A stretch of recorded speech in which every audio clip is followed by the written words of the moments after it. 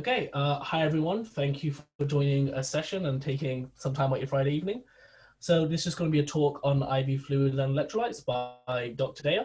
And so it's a topic that a lot of F1s are scared about, worried about. So hopefully, we'll feel a lot more comfortable at the end of this talk. These sessions, again, very informal, very chill. So, any questions, comments, feel free to either put them in the Zoom chat, put them in the Facebook chat. And yeah, no judgment, and pass up to Daya. Hi guys, some of you might know me yet. So I'm currently in F2, coming up to the end of it, which is kind of scary. I've been working on RESP now for over 6 months.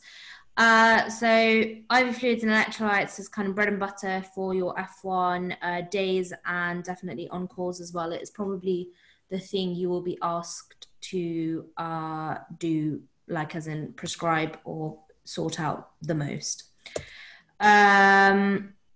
Yep, so obviously this is being live streamed, you guys already know that. All right, so in terms of the learning objectives, I can't tell you like absolutely everything there is to do with fluids, but I thought we'd recap some of the basics of fluids and to know the some of the indications of IV fluids, sort of what factors to consider when prescribing fluids, and be aware of the management of some common electrolyte abnormalities that you might come across on your on-calls. So yeah, like I said, it will literally be the bane of your F1 life. And the answer is not always 1 liter of normal saline over 10 hours. Like literally there is a lot more to actually consider. Always ask if it's for a patient who you don't know, because when you're on ward cover on calls, you're not going to know most of the patients. So in Kettering, it's still quite backward. It's manual prescribing. So it's a case of physically going to the ward.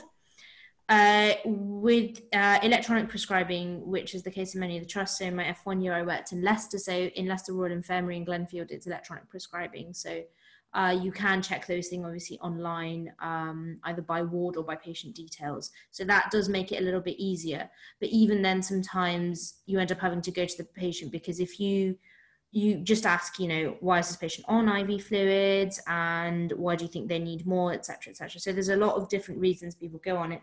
And then you need to consider, the weight of the patient. So frail elderly patients are going to have different fluid needs to like a 20-something-year-old who works out at the gym 3 times a week, even more maybe. Indication, and also what the electrolyte status is, how fast you're going to give it, etc. So there's not a one-size-fits-all policy, basically. So I don't know how this is going to work, but if some people just shout out, there are so many indications of IV fluids. I'm just going to list a few. But if between you guys you want to come up with maybe 5 indications of IV fluids, you can put them in the chat and I can read them out. I mean, whichever way works, really. Hypovolemic shock. Hypovolemia, yeah, good. Dehydration, yeah. Anything else? Hypercalcemia, very good. Yes, yeah, surgery, good. IV meds, yeah, okay. Hyponatremia, yeah, that's a talk in itself, according to Amir Sam. I mean, okay, yeah, I think we've got some good ones. So, right, let me just, okay. So this is, like I said, not an exhaustive list. So sepsis, AKI, nil by mouth. So somebody put surgery. So I think surgery means that often in the perioperative period, they're nil by mouth. So they're going to need IV fluids. Diarrhea and vomiting, so gastrointestinal GI losses. Top-up hydration, so this is very common in Jerry. So if they're eating and drinking variably or not very well, you might just want to top up their fluid intake. If you're on variable rate insulin, and then electrolyte replacement. IV antibiotics is, I suppose that is an IV fluid, obviously, but I haven't put that. But of course, that is also IV fluids. The other electrolytes that you might need to replace are things like bicarbonate as well, which I've not put here. Yeah, so like I said, this isn't an exhaustive list, but these are like common indications of IV fluids. Okay, so we're just going to go through some basics. Apologies if this is sort of hammering in things that you guys already know. It's just kind of a little bit back to physiology, but it helps to put things into context. So you've got your total body fluid, also known as total body water, and then you've got the intracellular components and extracellular. So the intracellular bit is majority, so it's 2/3, and it's the easy part because it's all inside the plasma membrane, so inside the cell, literally. Extracellular has 3 subdivisions. So interstitium is the small narrow spaces in between tissues or parts of an organ, and it's when fluid accumulates there that we call it interstitial edema, and this contributes to interstitial fluid as part of extracellular. So in total body fluid, it's about 15%. So of an average like human, which is said to be a 70-kilo male, it's about 10.5 liters. Thereabouts, and so the interstitial fluid is important because that's what will allow movement of substances across the cell membrane or barrier. So intravascular, no surprises that the main intravascular component is going to be blood, and average volume of blood, this is about 70 mils per kilo. And then third spacing, you'll hear this term thrown around by emergency physicians, ITU people a lot. So it's where fluids that oh God, that's terrible grammar, but where fluids aren't supposed to be found in large amounts. So peritoneal cavity, pleural spaces are some of them. Obviously, you guys will clock onto the fact that pleural fluid is obviously there because you need a little bit of lubrication between the visceral and the parietal pleura. So the third spacing is where it's not supposed to be there in large quantities. And this is seen with sort of very unwell patients. It's described as a phenomenon called third spacing, where you're giving them fluid, but it's not actually replacing the volume. Okay, and then obviously within fluid, we have solute, so things that are dissolved within the fluid. So these can be further broken down into your plasma proteins, obviously albumin. So when albumin goes down, we start to think of malnutrition and also liver function because the liver makes albumin. Fibrinogen is another important one in clotting, as I'm sure you guys are all aware. So low fibrinogen, you think DIC or disseminated intravascular coagulopathy, which is a consumptive coagulopathy associated with some infections such as meningococcal septicemia, or also hematological malignancies such as lymphoma. So we had a patient admitted to our ward with shortness of breath. She had a pleural effusion, and which was drained, and she was also found to be in DIC with very high APTC, like deranged clotting, and low fibrinogen, which is the clincher to say that it's DIC. And we had to give her cryoprecipitate, which is usually given when the fibrinogen is low. And she later turned out to have lymphoma, so that was the cause of the DIC. In terms of ions, obviously sodium chloride, magnesium, calcium bicarbonate, these are all things that I'm sure you guys already know. Glucose, amino acids are sort of the food molecules, and then you also have things like urea, which can build up in either dehydration, kidney failure, or also upper GI bleed, although the mechanism there is obviously different. So total body fluids are affected by so person factors, if you think about it that way. So the overweight or obese person will have less total body fluid compared to people because they have more fat than muscle. Children tend to have more, and a full-term neonate or at-term neonate can have up to even 80% of them being their fluid. Elderly, because of loss of muscle mass, have a lower amount of total body fluid, which is why we often have to replace fluid, but we often give it at a slower pace. And women also, they have a higher proportion of body fat, so they have less total body fluid compared to men. So this is the first question. So which of the following would affect like the amount of total body fluid that you have? If people want to put it in the chat.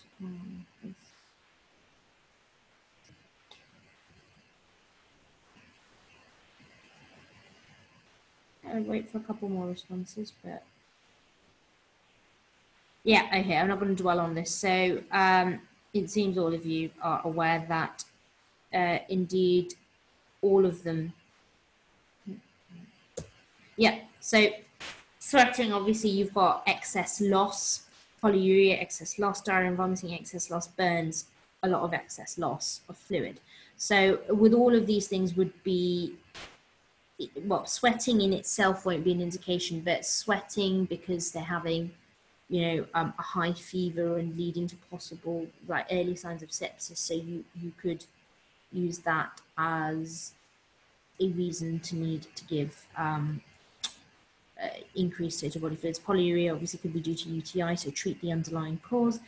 Diarrhea and vomiting, typically with viral gastroenteritis, you would be giving fluids, so encouraging orally, but obviously if they're vomiting a lot, you need to replace it intravenously.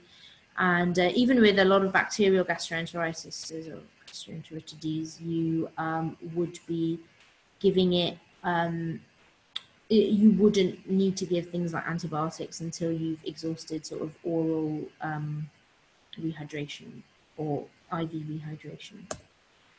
Okay, so this is just normal fluid balance. So obviously the recommended ingested sort of amount of water is obviously less, above 500 mils, but that's kind of the minimum amount that we'd be drinking in a day.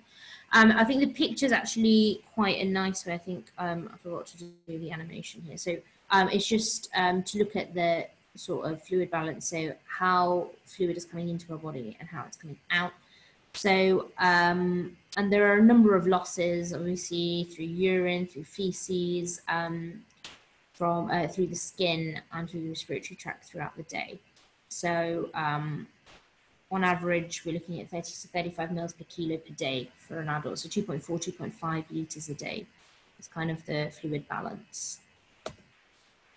I'm sure you guys have heard of the term osmolality, so concentration of a solution expressed in the total number of solute particles per kilogram. So usually this is expressed as milliosmoles per kilo.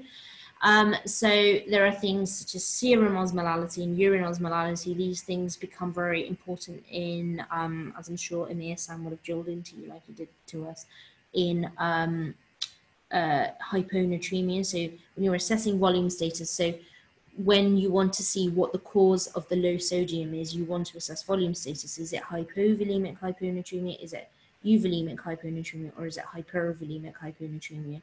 So tests that we usually do to investigate hyponatremia would include paired serum and urine osmolality. So you would expect the serum osmolality to be low and the urine osmolality to be high. But then you need to look at the urine sodium, and that's going to help you determine what type of hyponatremia. That is a different talk in itself, so I'm not going to go there. So the next question is, what is the normal serum osmolality range in humans usually? Again, feel free to pop it into the chat. Yeah, we've got an answer from Alex Wright and S. Yeah.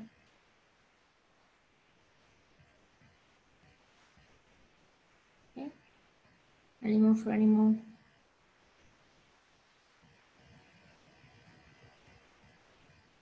Okay. Okay, so this one, it's a little bit of, this is a bit of by rote things, but it split the vote, but the correct answer is D, so 275 to 295. So this is a calculation that's done, I've not put it in here, but you can look it up. It's a calculation that's done with the amount of sodium and potassium and then glucose and also the blood urea nitrogen level. And then depending on the units that the lab uses, you do different conversions, but in a normal person, that equates to a range between 275 to 295. So the first three answers are slightly hypoosmolar, and then E is a hyperosmolar like figure. Okay, so again, sorry if this is a lot of reiteration and a lot of boring kind of physiology stuff, but I'm sure you guys know this. There are different types of fluid. So you've got colloids and crystalloids. Colloids, so they're large molecules. So they often, like, you need big cannulas for colloids, really, and so they stay in the intravascular compartment and act as kind of like an intravascular expander. So it tries to increase the blood volume and it draws fluid from the extravascular spaces. with crystalloids, they're small molecules, so like sodium chloride, dextrose, and these things. So these are small ones that can easily diffuse across the cell membrane.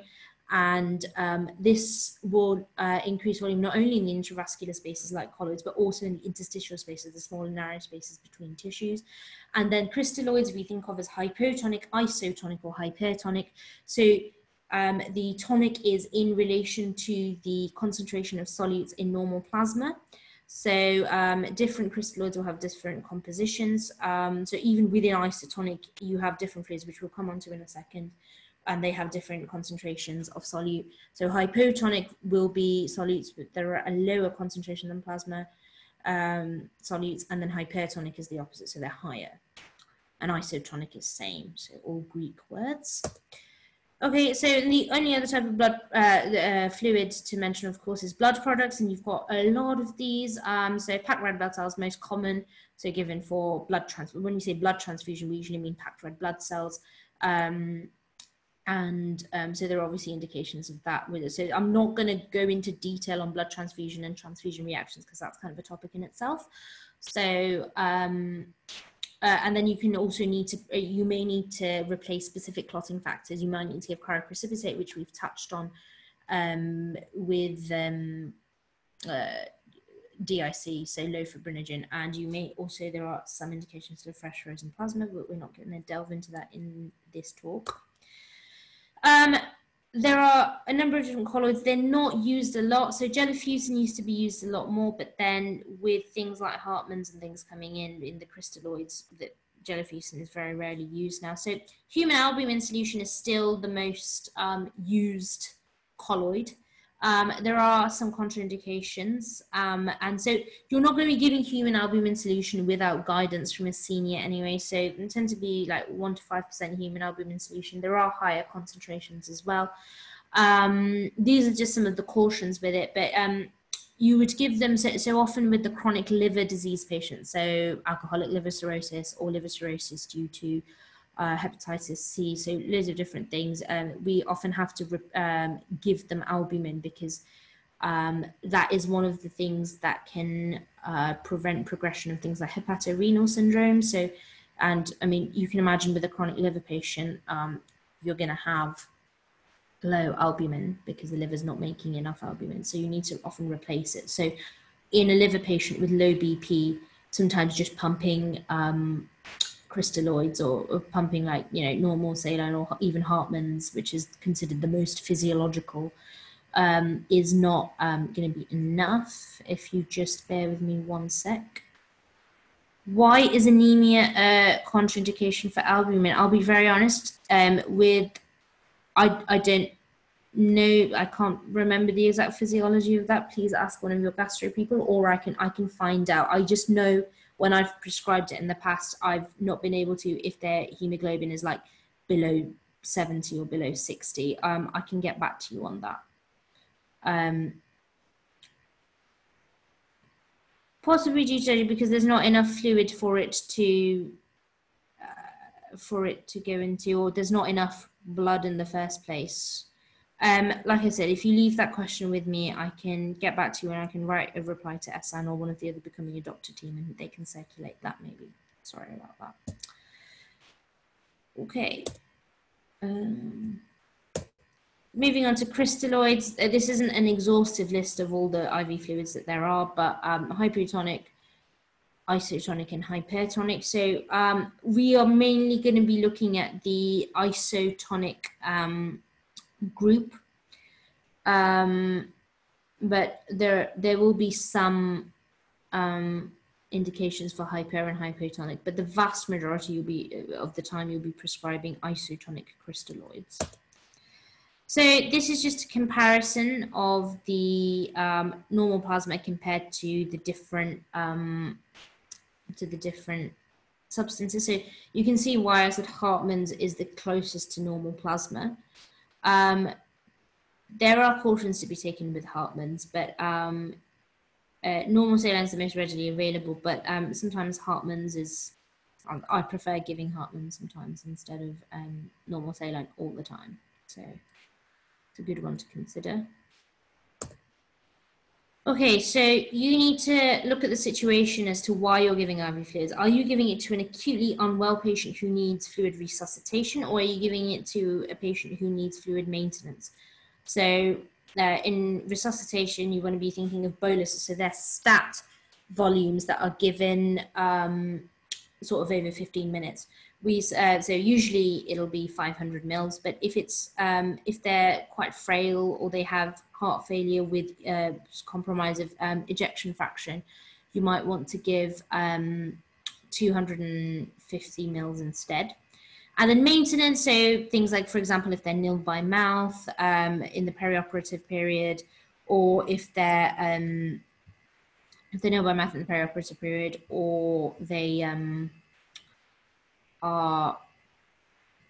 they just need some top-up hydration if they're not eating and drinking well, very common on the geriatrics ward, then you would want to give a slightly smaller bolus. And you can always give, so a lot of people are bolus responsive and that kind of thing. So if they have heart failure, you can give them 250 mils and then see what the response to that is. And so that's what's called as bolus responsive.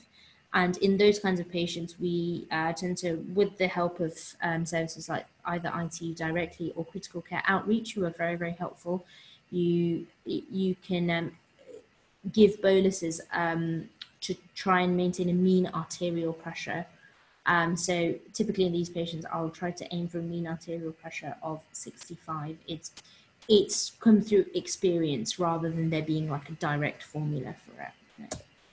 Okay, so I thought the most helpful will probably be to talk through some practical cases. So these are by no means all the cases that you're going to see. You're going to see a lot of reasons why you have to give fluids and electrolytes. So these are just a handful of things that I think are common and important to touch on. So in the first case, you've got Alan, a 27-year-old man brought to A&E who's becoming unwell over the last few days, and he's come in today because of increasing shortness of breath and fever. I'm not going to ask you for the diagnosis of COVID, which it might well be, but we want to have a look at the observations.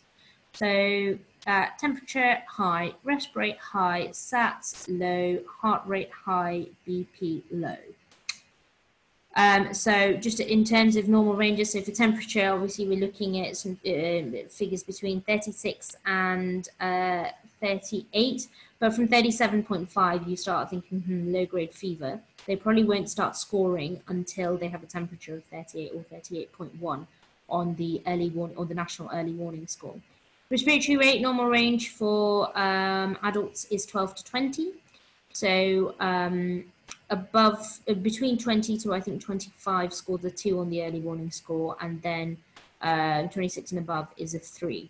So and then saturations, so up to 96% is it doesn't score anything, and then 95 and 94% score 1, 93 to 91% score 2, and then 90% and below will score 3. Obviously, if they're then on a scale 2, because they're a chronic retainer of CO2, for example, in chronic COPDs, then obviously 88 to 92 and the SATs score on early warning score is done accordingly. Heart rate, so 60 to 90 is the normal range, 92, I think 105 or 110 scores of 1, 110 to 120 scores of 2, and 120 and above scores of 3. Blood pressure, so we're looking at the systolic usually for this, so up to 110, so down to 110, it scores 0, 110 down to 100 scores 2, 91 to 100 scores, 91 to 100 scores 2, 101 to 110 scores 1, and then below 90, such as in this case, it would score 3. So this person's early warning score, I think, would be, so temperature would be scoring 2 and 3, 5, and 2, 7, and 2, 9, and 3. So they're scoring a 12. So this is quite an unwell patient. What is the most appropriate fluid therapy for this guy, for our 27-year-old Alan?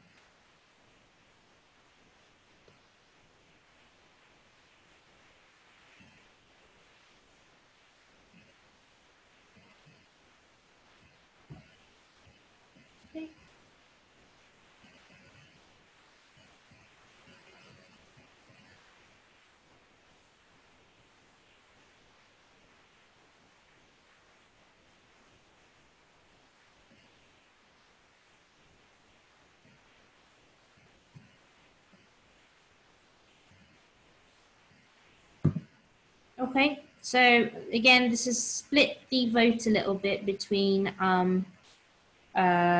D and E. Correct answer for this gentleman, this 27-year-old gentleman, is D. So I think you can use either Hartmann's or normal saline. It doesn't really matter. The point that I was trying to get at was the volume that you give. So this guy is 27. I don't think I mentioned any comorbidity. So in a healthy person with no comorbidities, you would give 500 mils with that blood pressure and see if they respond well to it. And you can actually bolus this person twice, because someone who's gone into with tachycardia, hypotension, tachypnea. So what kind of condition am I getting at here? So what's this physiological state known as? Again, yeah, exactly. Yeah, so this person is in shock, and probably to further qualify it, they're in septic shock, exactly. So part of sepsis 6, I should have probably put that as a slide. Before I send it out, I'll add it in as a slide. So you might be aware that sepsis 6, so give 3, take 3. So I always think of take 3 first, because you need to do those things before. In terms of take 3, you want to take blood cultures before you give antibiotics. You want to take the urine output. No, got another question.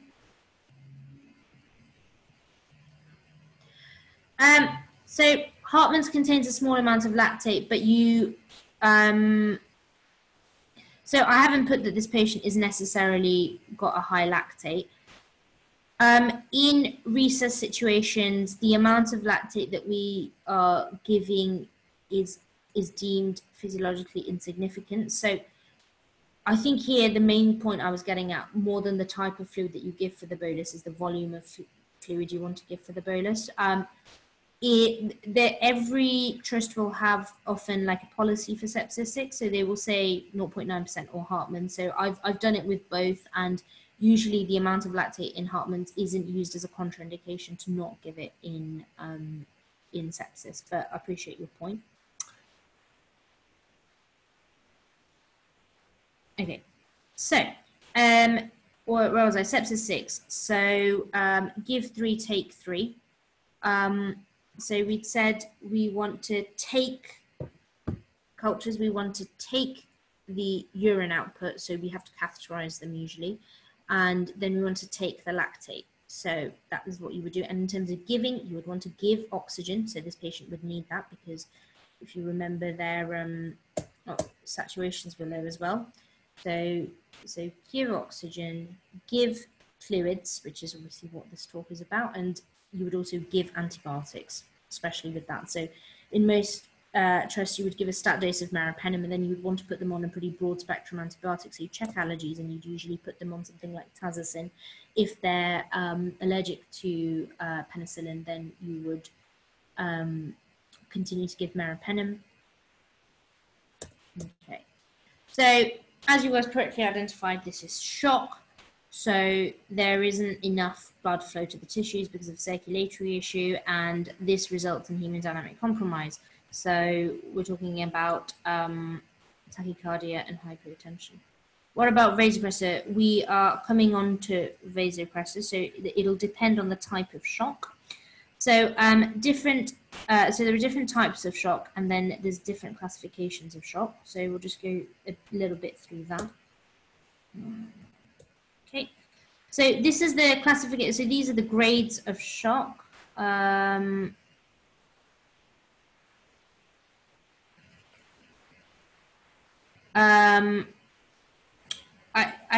can maybe not right now, because I just want to go through the common things. I'm not going to go extensively into AKI with heart failure, because it's not a talk in itself, but it's a big topic. I will touch on that in a little while. Let me just talk through this first. So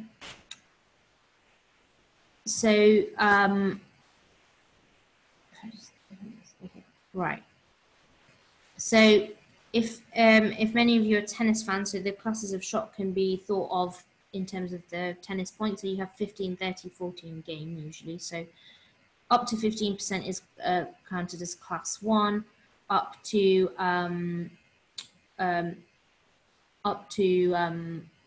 30%, so 15 to 30 is class 2, 30 to 40 class 3, and above 40 class 4. A lot of people think that you have to have low BP in order to be in shock. No, if you have low BP, it means you're in grade 3 shock already. You tend to already have tachycardia and actually often also tachypnea in sort of the early stages, and then you start to lose your urine output from class 2, and then your BP goes down in class 3 with a higher tachycardia to try and compensate.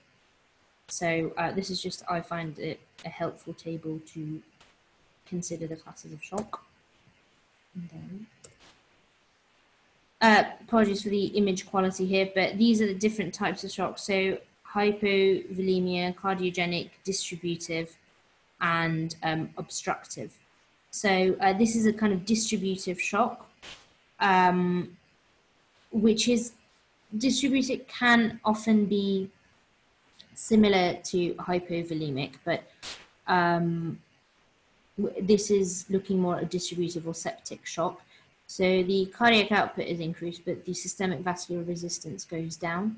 So if we go on to the next slide, so I think this is a really nice slide which looks at the different treatments depending on, so this is where the terminology gets confusing, because you don't need to give vasoconstrictors or vasopressors to everyone in septic shock. Actually, it's sepsis-driven hypovolemia that you're treating, so you need to give crystalloids. So they say 2-liter bolus. And then only after that, if crystalloids aren't working, then you would consider vasoconstrictors or vasopressors to increase the the peripheral vascular resistance. Apologies. So these patients, so Alan is a young 27-year-old, and if he is severely in septic shock, that you would probably be calling critical care and seeing if they want to take over, because they, with no past medical history, they would be for full escalation. So this is why you would need a senior review to make sure that they have a correct escalation plan and they're being managed in the correct place. So after initial resuscitation in A&E, this is the kind of patient that might end up going to ITU. So you're treating the hypovolemia first, and then you can move on to vasopressors. So distributive shock in other things, so for example, in anaphylaxis, you would want to give things like, obviously, we give adrenaline in anaphylaxis. Okay.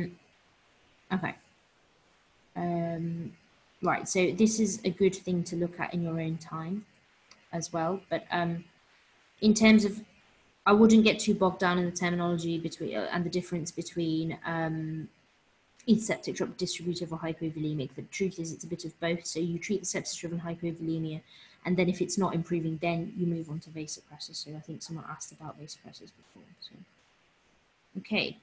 This is the next case. So Betty is a 65-year-old lady, has hypertension and stage 2 bladder cancer. She's going to have a cystectomy, and she needs to be nil by mouth from midnight before the operation tomorrow. So what would you give Betty in terms of fluids?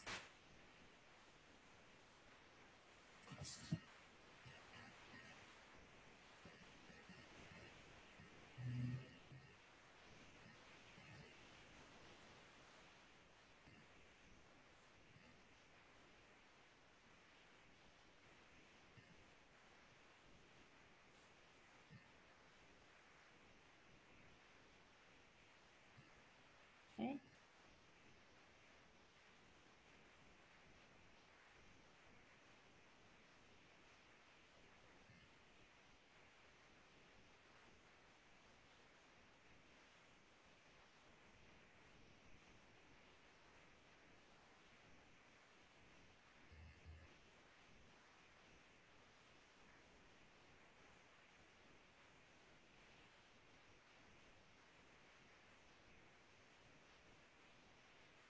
Okay, so we've had a few responses. Any more?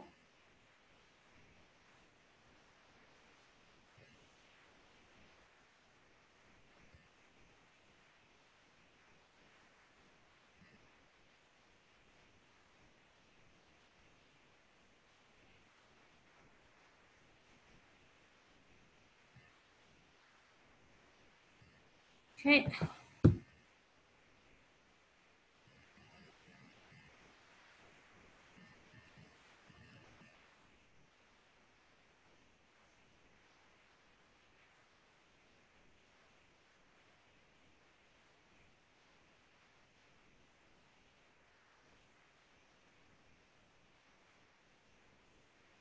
Okay, in the interest of time, I'm just going to move on. So it is actually B. So remember, Betty's going to be nil by mouth. So she's not going to be able to eat anything, as well as not be able to drink anything. So that's why we need to vary the type of fluid that we're giving.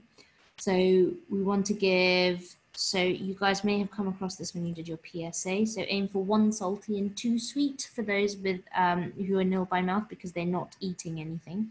So in the perioperative period, this is quite common.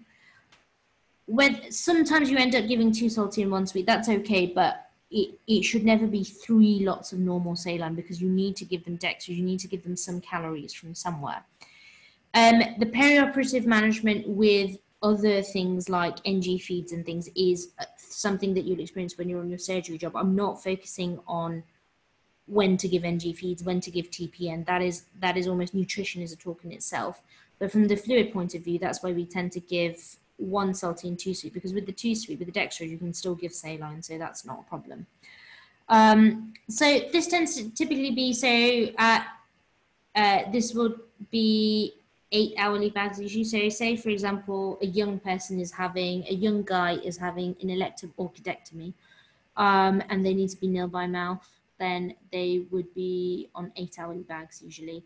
And then for the elderly with a lot of comorbidities, you'd consider slower bags, so 10 or even 12 hourly bags. But usually in the perioperative period, 8 hourly, and then if they're elderly, 10 hourly. So you always want to see, is the patient eating or drinking? So that's especially important on for geriatric patients. You want to make sure that they're, because that will determine what kind of fluid you're giving. If they're eating, but they're still clinically dry, then you want to, if they're still clinically dry, you want to maybe only give them normal saline. Whereas if they're not eating either, you need to give them some calories, so you'd want to give them some dextrose, and also check electrolytes. So the next one, you've been called to the Jerry's ward, prescribed some IV fluids for Phyllis. She's been treated for hyperactive delirium secondary to UTI and constipation, and has also not been eating and drinking very much. As a conscientious F1, you decide to check bloods first instead of just prescribing fluids. So I'm not going to insult your intelligence by asking you what is wrong here. So you can obviously see that the urea is slightly high and that the potassium is quite low. So urea is slightly high is most likely in this case due to dehydration, and the potassium is very low, probably linked to her not eating very much. Sodium is borderline. So what is the best fluid therapy for Phyllis?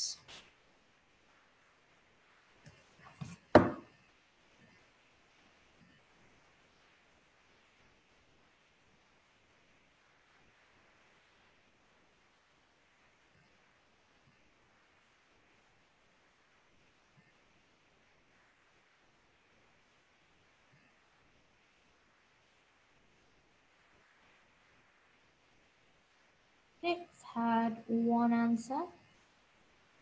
Okay.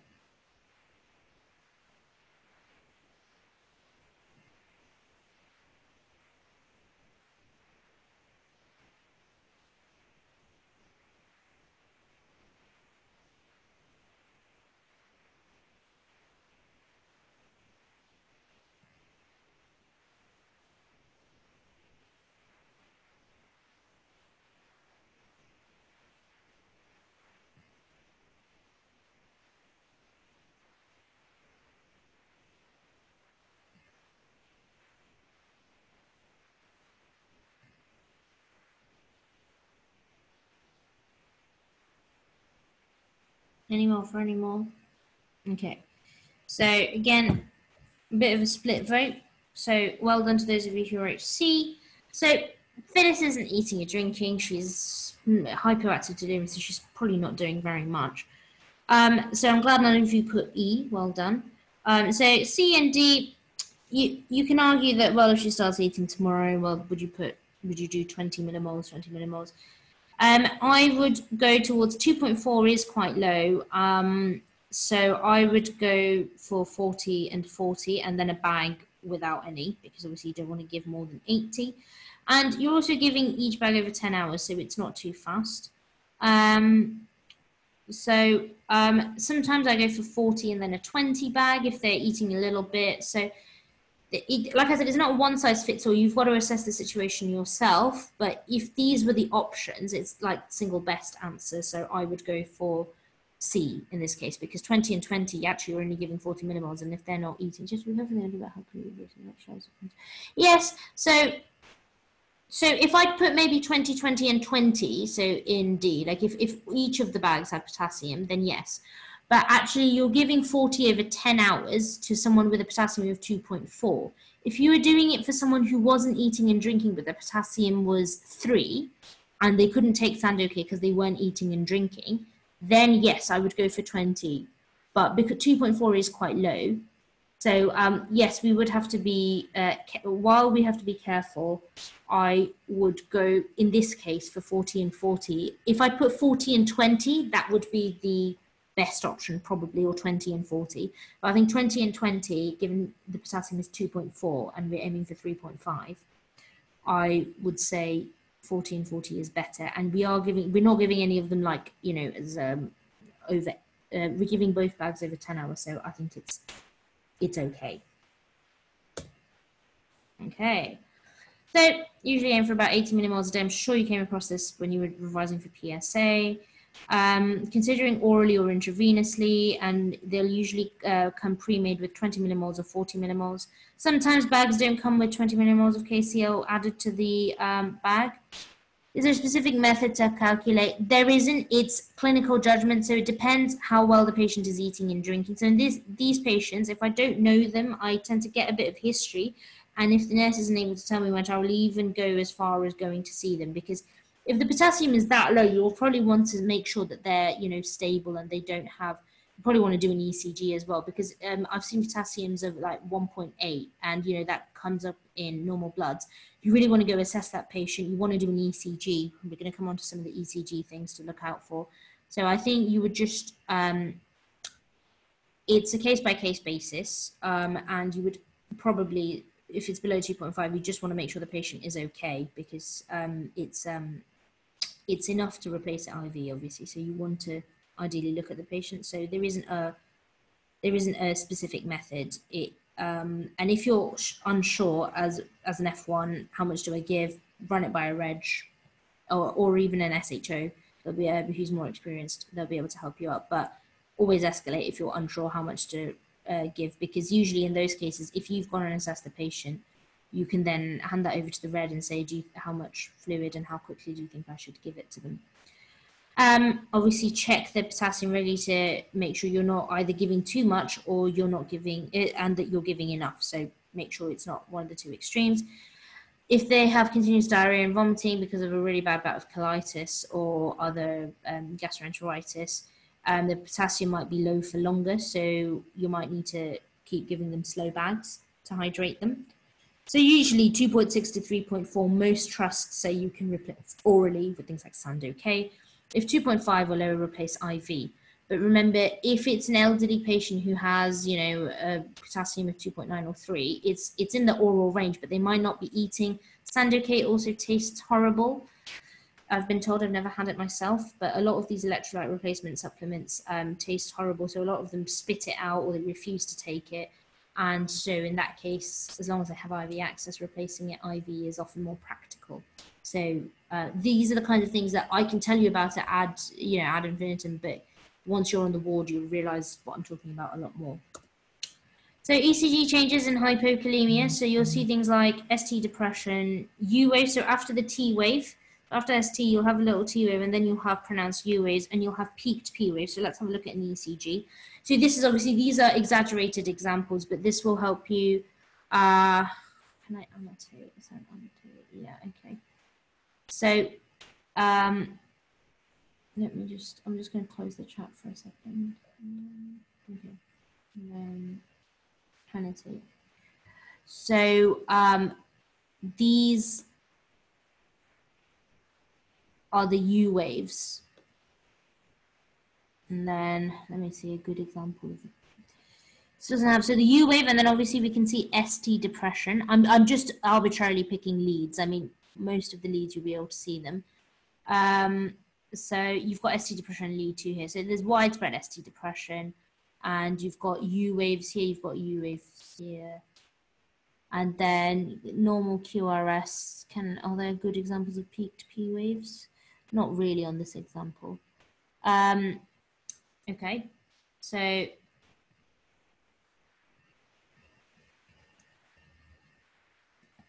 and then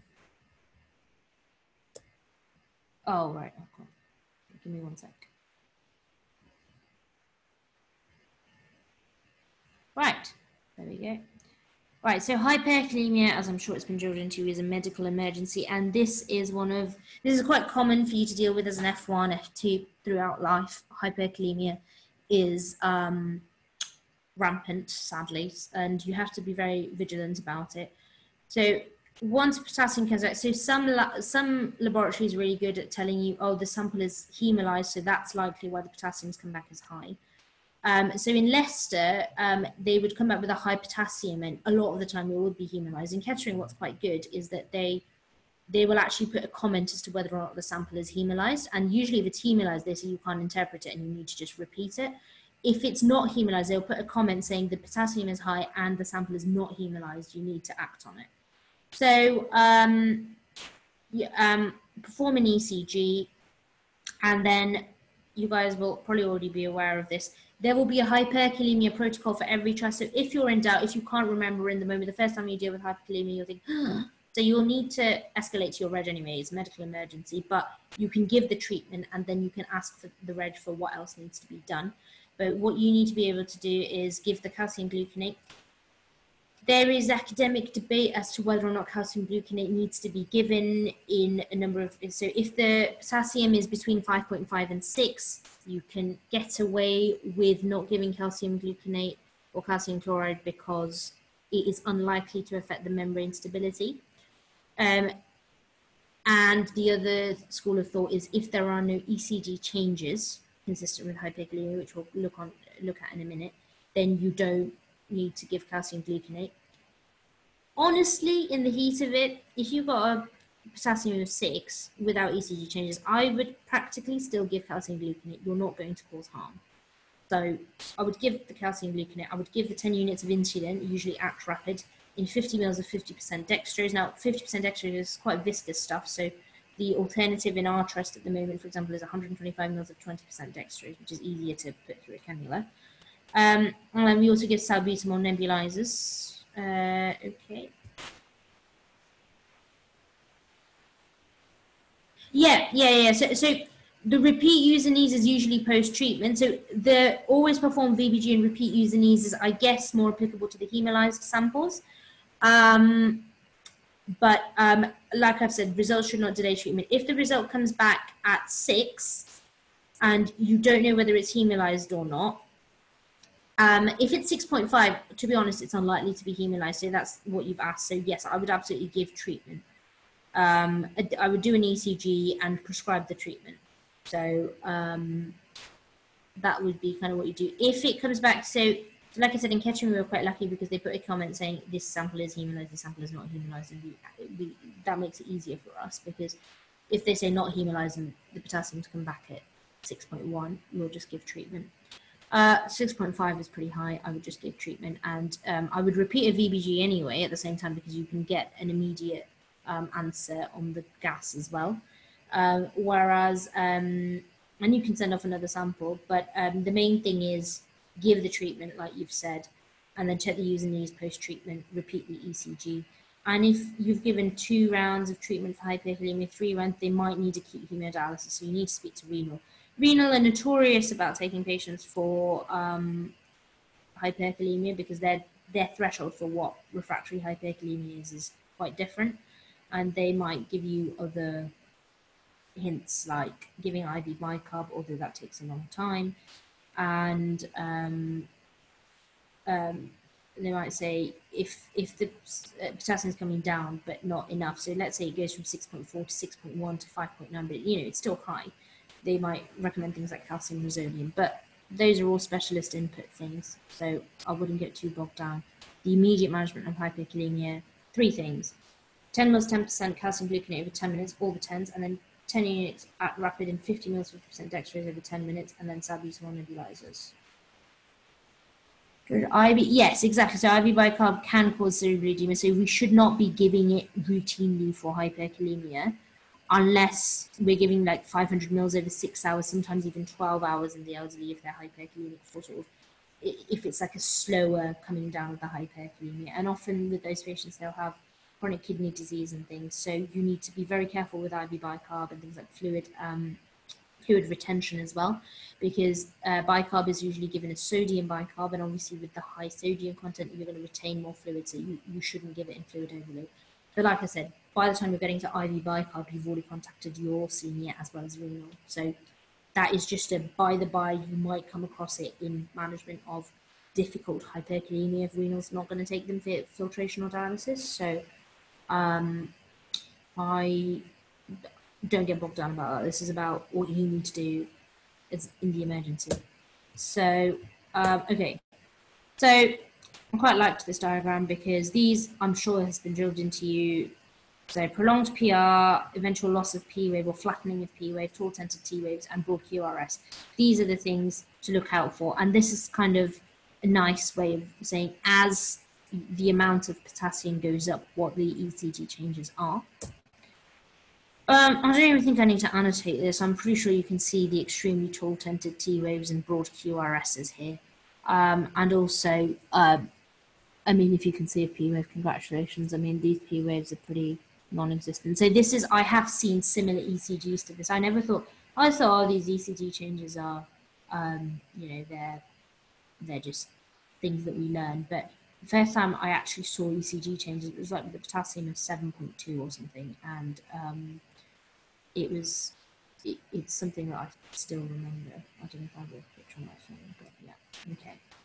So give the treatment, make sure a senior is aware that this patient has hyperkalemia, because that patient needs to be on the radar, because you need to, so hyperkalemia, as you guys all know, is can eventually lead to ventricular fibrillation, which can lead to cardiac arrest. That is a shockable rhythm, but from the senior point of view, they need to be aware of this patient, because they need to know how old is this patient and what is their escalation plan. Are they full resus? Are they not? That kind of thing, because it then puts them in a frame of mind, yes, this is an acutely unwell patient with hyperkalemia who is for full escalation, so this patient is at risk of having cardiopulmonary arrest. So they need to be aware of patients with hyperkalemia. At the start, if you don't know whether you need to tell them, with hyperkalemia, I still tell them, even though I treat it, I'm like, look, I've prescribed treatment and they're giving it now for hyperkalemia. I've done an ECG, I can't really see any ECG changes, but I've given the treatment. They'll say, okay, that's fine, thanks for letting me know. Make sure you do the follow-up using BVG in 3 to 4 hours. So just let a senior know. This is just kind of putting it all together. So you've got hypokalemia along the top, and then we can see like the U wave kind of progressing as the potassium is going down. And the ST depression you can sort of see from here as well. And then hyperkalemia, we see the opposite way. So we're getting broadening of the QRS, which you can hopefully appreciate as it's going up. And then and flattening of the P wave. So that's actually demonstrated quite nicely here. Whereas in hypokalemia, you've got the P wave being quite pronounced throughout. So yeah, have a look at those in your own time. So which of the following is not used in the management of hyperkalemia?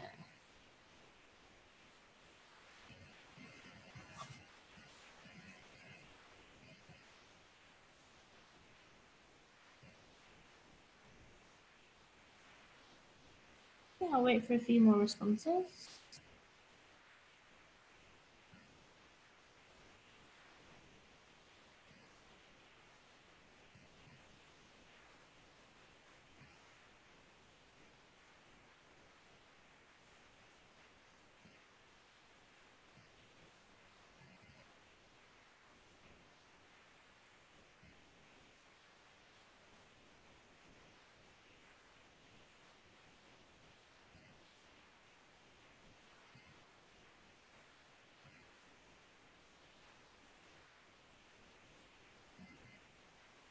Okay, I think most of the people have answered, and absolutely it is A. Right. Case for Urasta, chase and bloods, no significant past medical history, being treated for an NRTI. So make a note of those bloods. So the EGFR is 29.2, and the baseline for them is in the 70s. So high urea, high creatinine, low EGFR, slightly low potassium. What is an appropriate fluid therapy for Harry?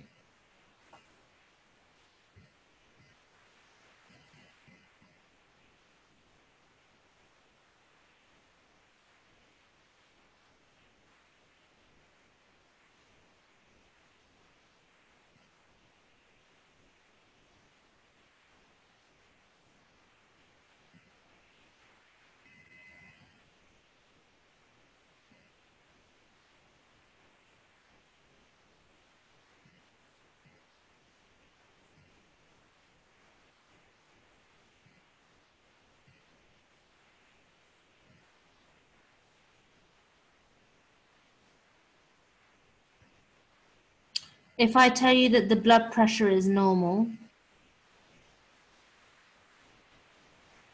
should probably put that in the question.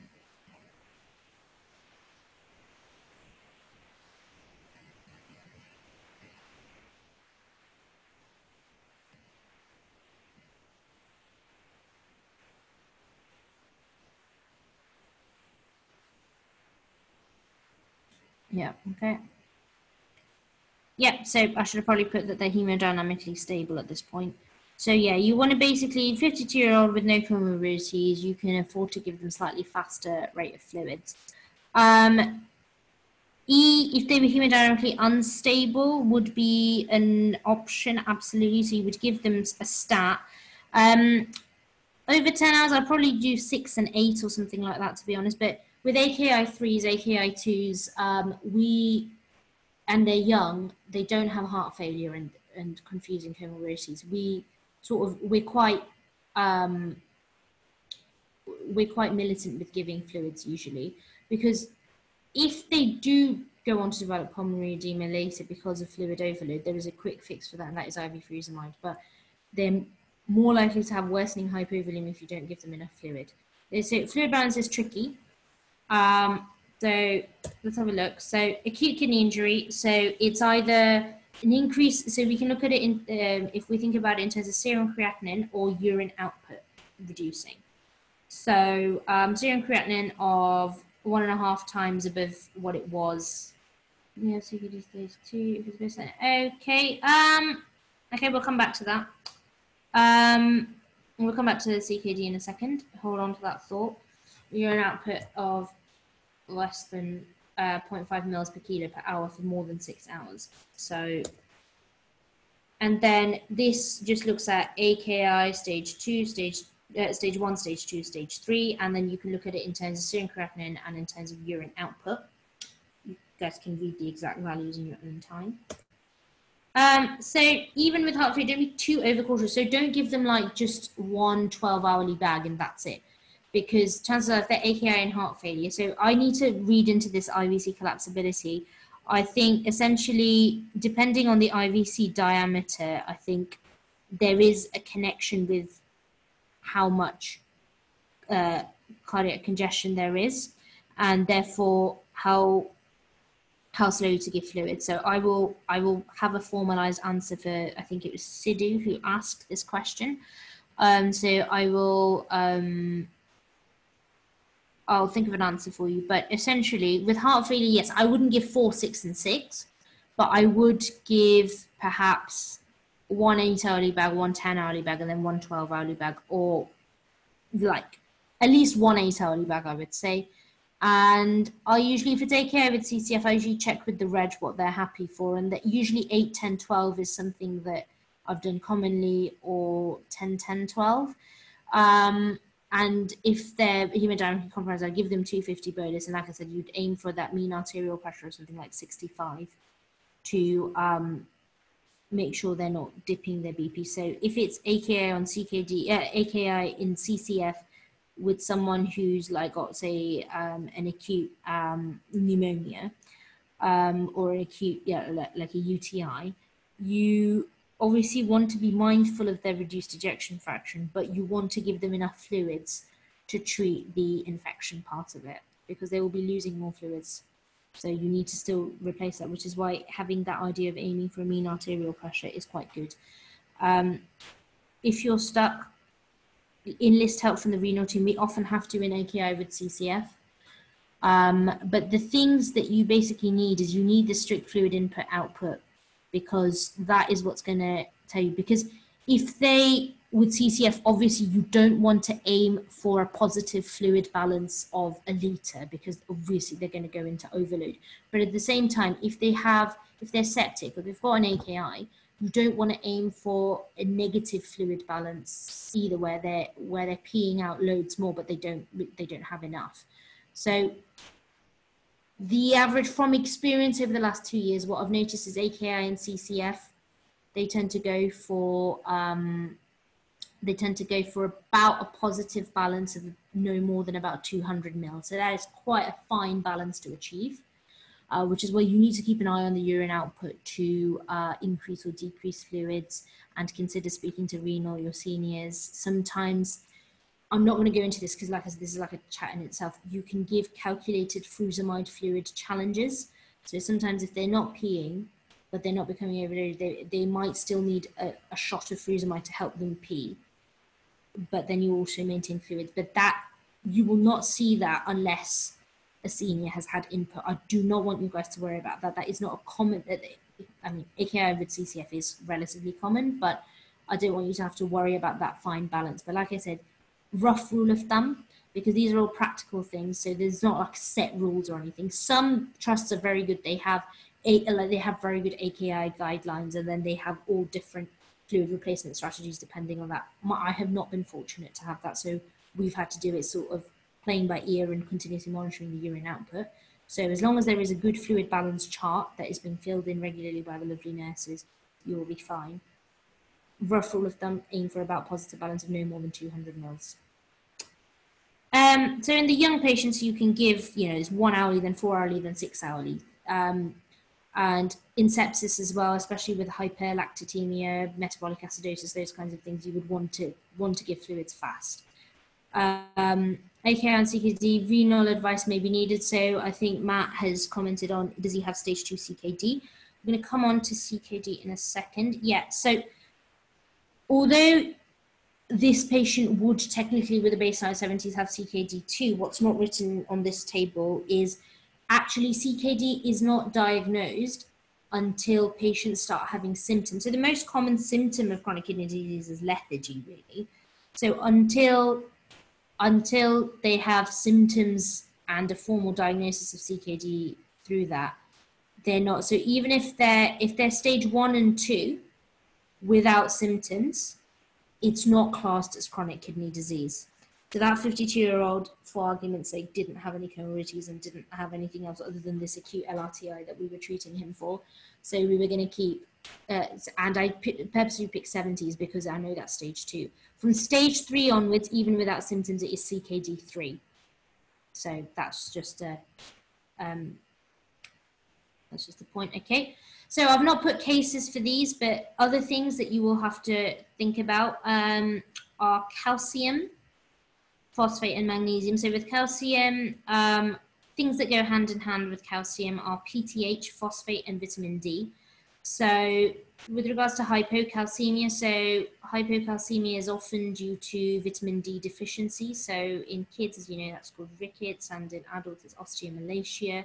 It's quite common, especially in non-Caucasian populations in this country. So I myself had a very, very low vitamin D level and had to be given treatment dose vitamin D. I still take vitamin D. I didn't have to take calcium, thankfully. You can give things like Adcal or Adcal D3 if the calcium is slightly low. If it is below 1.9 in most trusts, that is an indication to give IV. So most trusts should have a very clear calcium guidelines for both mainly for hypocalcemia, because hypercalcemia, you might know that is most commonly actually due to hyperparathyroidism. So you want to check the parathyroid. A note that should be made is you should take a sample for parathyroid at the time that the calcium is high, because otherwise it becomes uninterpretable. So this is a bugbear of the endocrine departments at both Leicester and Kettering that I've worked at. They always say, make sure when a person comes in with deranged calcium, you take PTH at that time. So the mainstay of treatment for hypercalcemia is fluids, and you may also have to give things like IV pemidronate.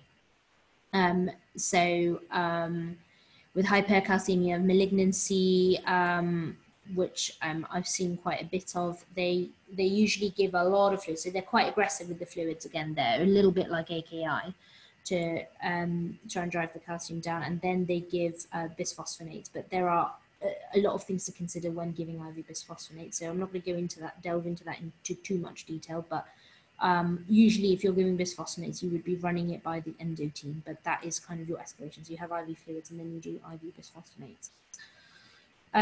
Okay, so phosphate goes hand in hand with calcium. So in chronic kidney disease, for example, you would expect probably a higher phosphate because the kidneys will excrete the phosphate. So if the kidneys aren't working properly, your phosphate will go up. So a lot of the time phosphate is low because patients aren't eating. Phosphate can also be low in things such as tumor lysis syndrome, which is seen with certain types of cancer, such as certain non-Hodgkin's lymphomas and things like that. So you just want to, so phosphate, I would always check. So calcium and phosphate come under bone profile in a lot of trusts. So I would always check bone profile and magnesium for a lot of geriatric patients who've, so geriatric presenting complaints will always be poor oral intake, off legs, that kind of thing. So I would always just check bone profile and magnesium in them, because chances are I've not been eating properly in a while, and sometimes you can just supplement it orally, and sometimes they need IV supplementation. Just a couple of days ago on the ward, we had a lady with CKD with a phosphate of 0.17. So there's not actually so that means their creatinine clearance is low, and that means that that affects how quickly you can give IV phosphate. So we had to work with the pharmacist in order to work out a regime that would work for that lady. So phosphate polyfuser is what we always used to use until this week, when I found out that the manufacturer is having trouble circulating more phosphate polyfuser. So there is a new thing called sodium glycerophosphate. And so instead of giving 20 millimoles in 250 over 12 hours, we ended up having to do it over 24 hours for that lady, and it did work because the phosphate came up. So her phosphate was 0.17, very low. And then it came up, it didn't recover fully, but it came up to, I think, 0.56, at which point we could start giving it orally. Okay, magnesium. So there will be different things available in different trusts for oral and IV magnesium, so I've not gone into it in too much detail. The other fun point, I, again, can't remember the exact biochemical reason, but low magnesium will lead to low potassium. And also low magnesium means you can't interpret a PTH level. So when you're checking calcium, check magnesium as well. And magnesium is also loved by cardiology because it's to do with the action potential and how much potassium goes into the cells and so on. So if you guys have a cardio job, ask them why they love magnesium so much. The other point I wanted to make is replace light with light. So if they've lost blood, yes, you can buy time by giving them fluid challenges, but ultimately you need to replace the blood. So in most trusts, they'll have an MTP or a massive hemorrhage or transfusion protocol, where you get O negative blood from blood bank, and you obviously take bloods to cross match for further. And you may also need to liaise with hematology to give other blood products as well as packed red cells in the form of O negative blood. So so that's just that. So in polytrauma cases, not only will you need to be giving fluid challenges or fluid boluses, you will also be needing to replace light with light. If they've lost a load of blood, if there's blood all over the sheets and on the floor, no matter how much crystalloid you give, you're not going to replace the blood. This you can look at in your own time. So this just kind of looks at the different different types of fluid and considerations and some of the side effects of them. So I think that's quite a good table to look at in your own time. Other things that I'm not going to dwell on too much, it's already past 8. So examining volume status. So these are things that will become bread and butter as you see more and more patients and perform more and more A2E assessments. This is not an exhaustive list of things, but these are things that you want to look out for when examining volume status. So dry mucous membranes, we often put as clinically dry. Skin turgor, so reduced skin turgors, usually, that's low volume. Capillary refill, so prolonged capillary refill is low, as in reduced volume status. JVP going up is increased volume status, so crackles on auscultation of lungs, looking at things like pulmonary edema, ascites, distended bladder, peripheral edema, so edema, pallor, so if they've been bleeding loads, they might look as white as a sheet. Reduced urine output or increased urine output, both will affect volume, how much they're drinking, and also gastrointestinal losses from diarrhea and vomiting. Pediatric fluids is a whole other topic in itself. This is a worked example. If you want to look at more examples, I would look at OSCE Stop, which I think has some more worked examples. So if you do a pediatrics job, this will be bread and butter because they're very methodical with their fluids. When they give it, they calculate each bag that they give. So, so this is a worked example. I'm not going to talk through it, but I've purposefully put in a worked example there so that you can read it in your own time and see that. The other area that's more specialist, which is not going to really be relevant to you unless you work in emergency medicine or burns, is the how you replace fluids in burns. So there is a Parkland formula. I don't know if you guys have probably heard about it. So this is the formula for it, and then there's like a rule of 9s with adults usually. So the upper limbs and head constitute 9%. The chest, but as in the thorax and torso, back, and each leg is also 18%, and then 1% for like the perineal area. And then, like you can see, it varies with the child and infant. So that's to help you calculate the percentage of the body surface area that has been burned. So if they have like extensive burns to their front, head, and one arm, that will be 18 plus 9 plus 9, so 18 plus 18, 36. So you would do 4 times 36 times weight. And then that mills over 24 hours. And then you give half of that in 8 hours and then the remaining amount of volume over the next 16 hours. But like I said, you will not be dealing with Parkland formula or burns really unless you're doing emergency med or you're in burns in Chelsea and West, for example, in which case they will go through Parkland formula in a lot more detail anyway. So I think some of the questions were, one was about IVC collapsibility in heart failure, which honestly there's a lot of literature on, and essentially the jury's still out on whether or not IVC collapsibility and the IVC diameter is related to higher rates of congestion, higher mortality from fluid overload in CCF. From a practical point of view, all I would say is, yes, you obviously need to be careful about the rate. You can't just give 4 hours, 4 hours, and 6 hours. But you would still want to give the fluid. And remember, the user-needs that you do reflect the renal function from about 6 hours before the sample is taken. So if you've not been giving them fluids and you suddenly start giving them fluids in the last hour before you take the user-needs, it's not going to necessarily be better. So you want to give them the bags of treatment, like the bags of fluids as treatment before you take the user-needs. So I think the other question was, why can't you give albumin in severe anemia? So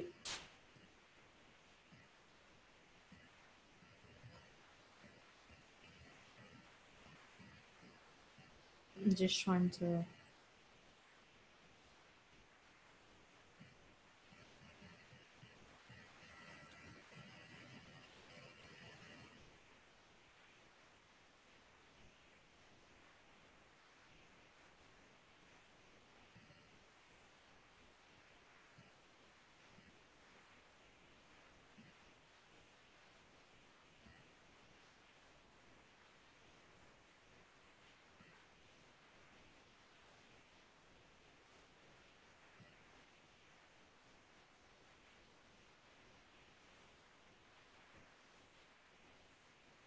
like I said, I will look into that for a proper answer, and then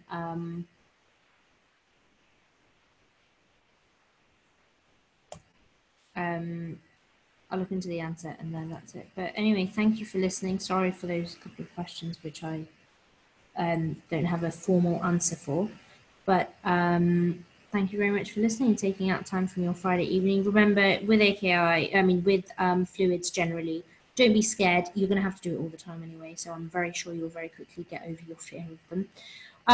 Every case is not the same, as you guys already know from your questioning. Like, you know that every case is not the same. Considerations, obviously, what is their past medical history, what is their and what's their volume status now. So they're the kind of things. And what are you treating? So is it AKI? Is it sepsis? Is it hydration? Is it nil by mouth? Perioperative period. So those are the things that when you do your surgical job, you'll become much more au fait with fluids in the perioperative period. When you do a Jerry's job or an acute medicine job, which is a lot of it is Jerry's because of the elderly population in this country, you will get more of the hang of prescribing fluids as top-up hydration, and when you're prescribing fluids with patients with CKD or CCF. And then if you work in gastro, you'll then do hepatorenal syndrome and patients with portal hypertension, where you don't want to overdo fluids because that will lead to congestion, like similar to cardiac failure. So you learn a lot more about fluid status in the differences as you do the jobs. This is just like kind of a crash course. I could have gone through all the different scenarios, but honestly, that comes from practical experience. So I hope this has been useful, and you'll get the slides, and I'll add in a slide about sepsis 6. And these are kind of the bread and butter of what you'll be doing. So I hope this has helped. Thank you very much.